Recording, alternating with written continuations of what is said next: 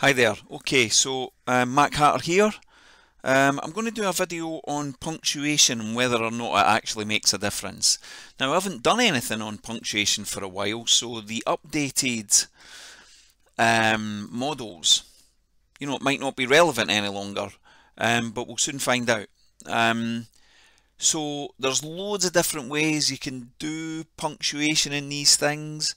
I'm just going to do the most common ones. So comma, full stop, and the colon, the double colon. So I'll do it in stable, and we'll just let's just choose one of the, right, overgrown city covered in vines and moss. Right, and I shall go in here and I'll pick a few of these. Right, let's make it 8K resolution concept art. We'll use Mr. Gurney, and we shall use cell shaded and depth of field, and we could use, I don't want to use any of them. Oh, good old trending on ArtStation, why not? Everybody loves a trending on ArtStation. Right, that's enough. So, no punctuation. And I'll do 4 images on each one. And I'll leave everything as is, and we're away. So, I'll just let that finish. And we'll have a wee look-see. So, no punctuation. Yeah, it looks pretty good to me. Pretty nice. I love that one. That's a belter. Right, so now we're going to duplicate that, and we shall add some commas in this instance. So, overgrown city, comma, covered in vines and moss. Right, and we'll pop a wee full stop in there. 8K resolution. Now, do you want it to be, this is where I used to think it made a difference. So, because this could be 8K resolution, concept art. So, 8K resolution as well as concept art. Now, if I take the comma out of there, it's now 8K resolution concept art. So it's one thing instead of as well as. 8K resolution concept art. Now here's where it definitely makes a difference. So James Gurney or by James Gurney. So I'm not changing the prompt, so I'll just leave James Gurney. And again, James Gurney cell shaded.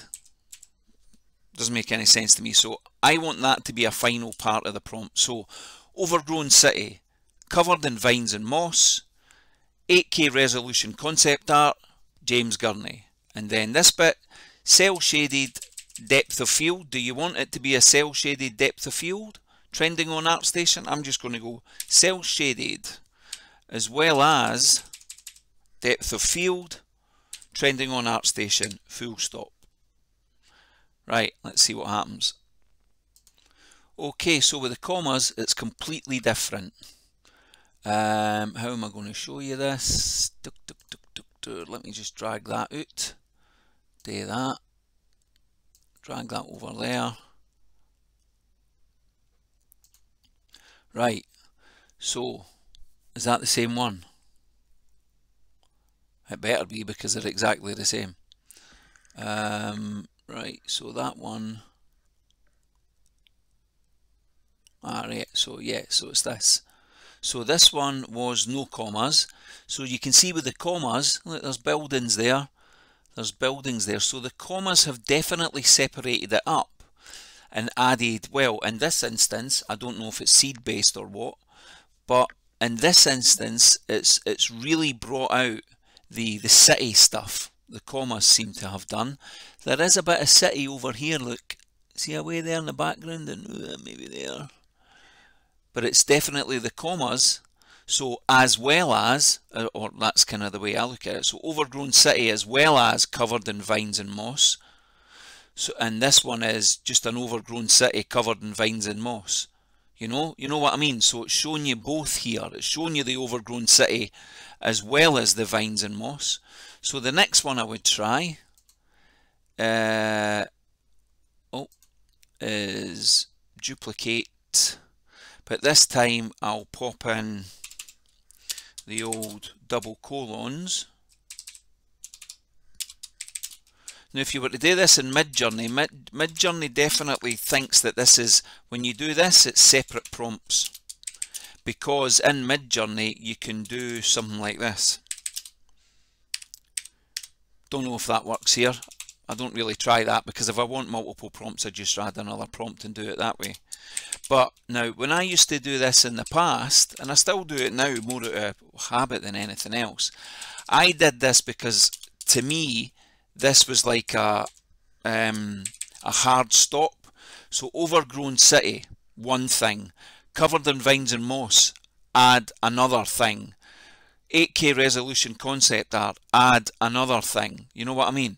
So let's see if how that holds up in this. So yeah, that's done. Everything's the same. Let's see what happens. Okay, so I've done the third one now, I think, somewhere. Right, let me have a wee look. So that's the third one. That's the second one. So the third one is the one with the double colons. Now what's happened here? Right, wait a minute, that can't be the right one. That's the second one there, look. So right, see, it's hard to figure out what's going on. Second one, it seems like the commas made it add almost like overgrown city and covered in vines and moss are two subject matters, almost, isn't it? So you've got the city coming through compared to the first one where it was, you know, it's overgrown city covered in vines. It's mainly the covered in vines and moss, or should I say it's actually, you know, the city's in there but it's primarily been overgrown with vines and moss. So the thing you're seeing mostly is vines and moss. The second one, where the punctuation told it to do different things. So I want an overgrown city. I also want covered in vines and moss. So you've got the city, which is also covered in vines and moss. And then in this last one, it's difficult to say. There's some weird introductions of things like, you know, that's a frame. We've maybe got some framing going on here as well, but it's also, it seems to have brought out some parts of the city here. There's an additional part here, there's nothing there. There's bits there, there's cables and stuff here. Now, those cables may be more city-like, whereas over here there were mines and vossy, vines and mossy. Nice one. And this building over here has got more stuff growing on it.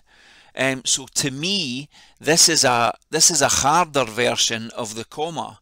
This is really separating out. It's saying I want an overgrown city. Stop. I definitely want that. And I definitely want covered in vines and moss, but I want both of them. I definitely want both of them. Yeah, I don't really know how to explain it and how to put it into words properly that explains it perhaps sufficiently well for most people to understand. If you're anything like me, don't listen to anybody like me.